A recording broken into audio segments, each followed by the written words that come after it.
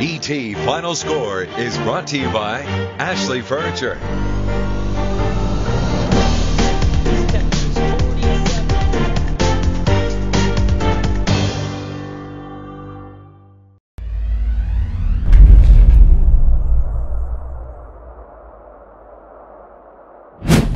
Well, pancakes are usually a big hit whether you serve them up in the morning or in the evening. I love them. Christine Gardner shows us how to create a healthier version of the breakfast tradition in tonight's Fresh Ideas.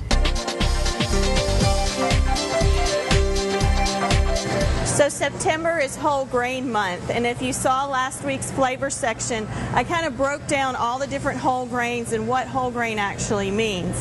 So today I'm making a whole grain pancake, and it's something that's good for if you make it on the weekend. You can freeze and toast it up for during the week, and it's a breakfast that'll stay with you because it has lots of whole grains and a little bit of protein, and I promise it'll taste good too. So I've got some whole grain pancake mix. Now if you can't find that, I will also have a way that you can make that up yourself.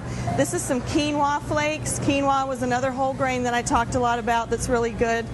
And they make a flake version that still has the whole grain intact. This is a little wheat germ. And then I've got just a little bit of vanilla, cinnamon, and this is agave nectar, which is a sweetener that has a little bit less effect on your blood sugar, and then some low-fat buttermilk. And that's good and creamy, and that'll get some of the volume going in your pancake. And some egg whites. So let's get that whisked up and mixed really well. And then the last thing is some mashed blueberries. So I'm going to get these over to our griddle. It's still a little lumpy, but that's okay. And I've got about 1/3 cup scoop. So these make a good, nice-sized pancake. And you want to get it on a really hot griddle and just watch for those bubbles to come up, and that's when you're ready to turn them. Okay, so our pancakes are ready to come off. They're nice and fluffy and golden brown.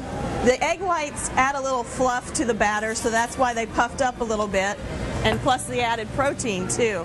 So this is a syrup that I made. I wouldn't probably use this every day, but on the weekends it's nice to indulge. Just a little maple syrup cooked down with some blueberries. And just drizzle that over.